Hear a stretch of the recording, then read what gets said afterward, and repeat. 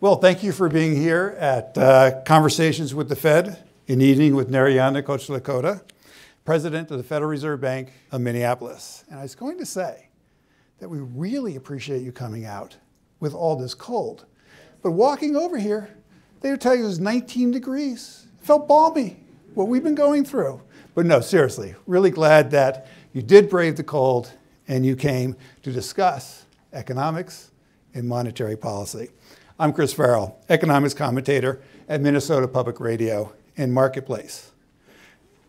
Narayana has a distinguished resume and just a couple of highlights. Got his bachelor's degree in math from Princeton, PhD in economics at the University of Chicago, and he became head of the Minneapolis Fed in 2009. I don't know if that was great timing, bad timing, but certainly an interesting time. And what I also learned, he spent time in Winnipeg. So he's been in a colder place than here. So it was good training.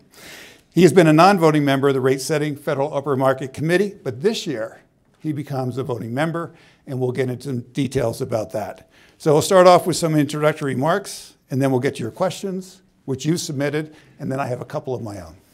Thanks a lot, Chris. I spent more than a little time in Winnipeg. I grew up there, and so the kind of weather we've been going through is quite familiar to me. In fact, I was going to say thanks for coming out on such a balmy evening as we're enjoying. So, but thank you all for coming today to take part in this public discussion about the Federal Reserve, monetary policy, and the economy.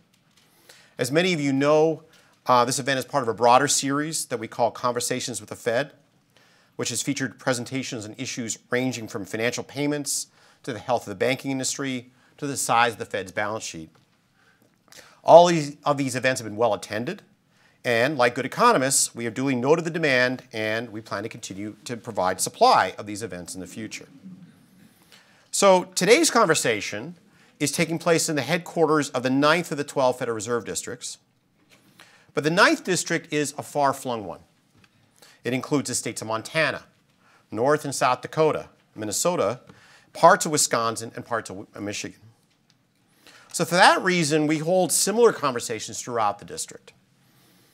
Indeed, we're redoubling those efforts this calendar year in honor of the centennial of the opening of the 12 reserve banks and the start of the work undertaken by the Federal Reserve System. The video that you just watched gives you an overview of some of that work by the people who are actually doing it, the many employees of the Federal Reserve System. And we also have a new website we've created at federalreservehistory.org. And I encourage you to visit this site to learn more about the people, places, and events that have shaped Federal Reserve history. It's a really cool website. You can learn a lot about what's gone on in the past. And I was about to do this, and there's fascinating historical tidbits on the website that I could go on about at length. But you might not all be as excited about Fed history as I am, so I just will say that if you have even the slightest curiosity about things like how the cities were chosen to host reserve banks, I would encourage you to attend an installment of Conversation with the Fed on May 8th. It's going to feature Neil Willardson, our General Counsel and Corporate Secretary, and he's going to be talking about the history of the Federal Reserve Act and answering the perennial question that I get asked all the time, why Minneapolis and not St. Paul? So I'm not going to try to steal Neil's thunder for that presentation. I have persuaded him to cut his 6 hours of material down to 1, though. So that's. But I do want to address one of the things that I think has changed the most of the Federal Reserve's history, and that is our communication with the public. 100 years ago, Congress created a system that was designed specifically so that residents of Main Street would have a voice in the making of monetary policy. Now, the ways in which we gather information from Main Street have obviously changed considerably over the years as new technologies have come into being. But this fact-finding, the transmission of information from Main Street into monetary policy, continues to be an important part of how monetary policy gets made in the United States. But communication is a two-way street. During the past century, the Federal Reserve's communications to the public about its monetary policy actions have also evolved greatly. The pace of change has been especially rapid in the past 8 years under Chairman Bernanke's leadership. During that time, the Federal Reserve has specified an explicit target for inflation, begun holding regular press conferences, and greatly expanded its use of forward guidance, that is, its communications about the likely future evolution of policy choices. So as the Federal Reserve System plans for its second century, I would say that the importance of two-way communication is a key lesson from its first century. In order for the Fed to continue to be effective, it needs to communicate its policy decisions transparently to the public. Conversely, it will continue to need the public's input on how those policies are affecting them. And events like this one today are a key part of fostering that two-way communication. So with that as context, let me turn now to the business at hand, the current state of the economy. Now, throughout my remarks, I'll be referring to the Federal Open Market Committee, and this will show up, I suspect, in my dialogue with Chris as well, that we'll be referring a lot to the Federal Open Market Committee, the FOMC.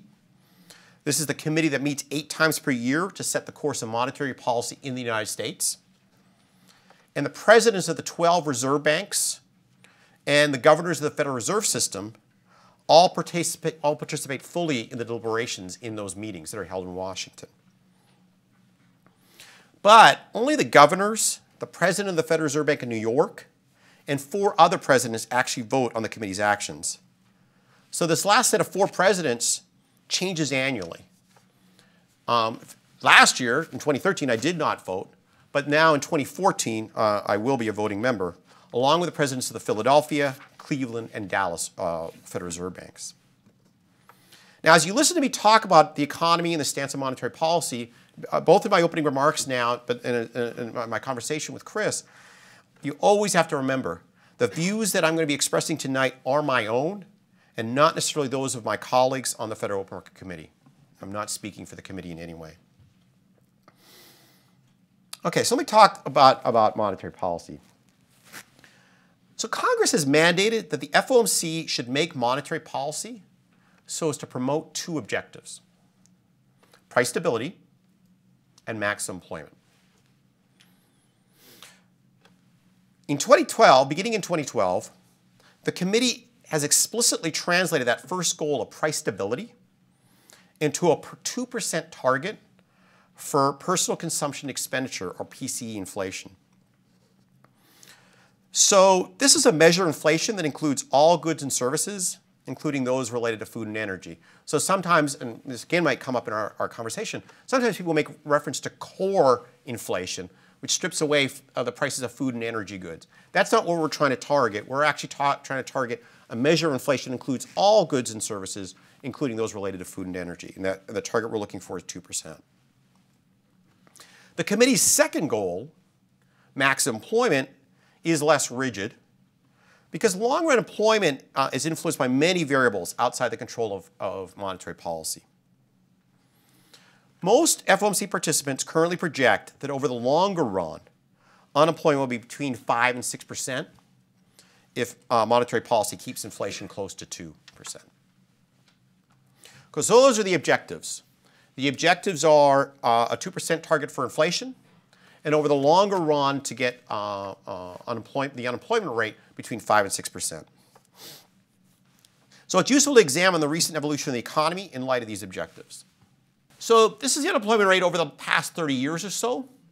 The gray shaded bars represent the dating of recessions according to the National Bureau of Economic Research, which is a private sector group located in Cambridge, Massachusetts. And they date the times of the recessions. And the most recent recession is marked as the gray shaded area to the far right. And that is dated at the end of 2007, December of 2007, through June of 2009.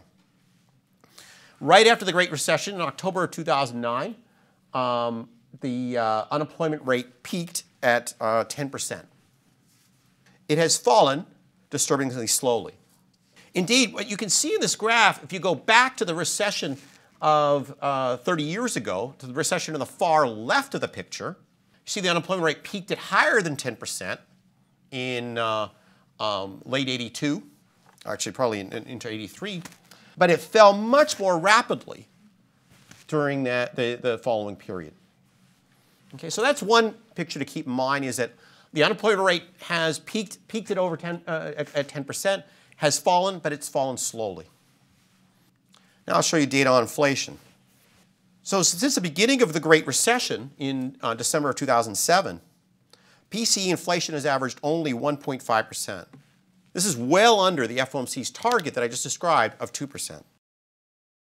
So that target's marked there with that green line, and it's meant to start at the beginning of 2012 because that's when the FOMC officially declared that 2% as being its target. One thing that, this is not in my official prepared remarks, but I can't help talking about this, is that PCE inflation, this is including, as I said, all goods and services, including food and energy. That means it gets influenced a lot by the price of energy goods in particular, which swing around a lot.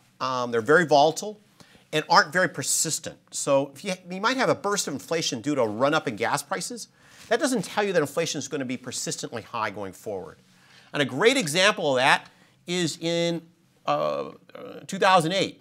When you see inflation swinging above 4%, that's all being driven by gas prices.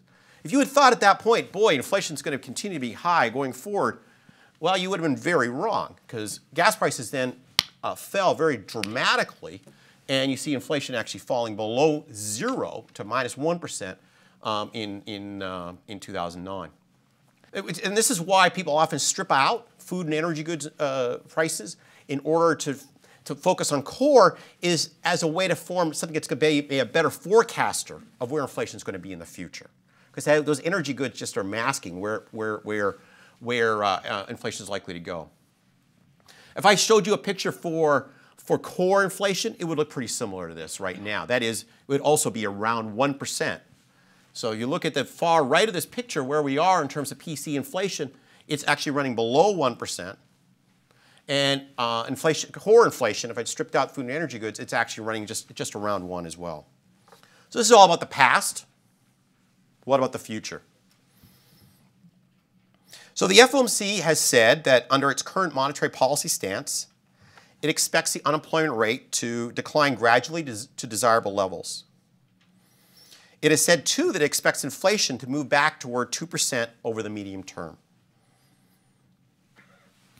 So by easing monetary policy relative to its current stance, the FOMC could facilitate a more rapid fall in unemployment and a more rapid return to 2% inflation. Put another way, the committee could do better with respect to both of its congressionally mandated objectives by adopting a more accommodative monetary policy stance. So that includes my formal remarks. Thank you once again for joining us here tonight, and now I look forward to fielding your questions in the form of a conversation with Chris.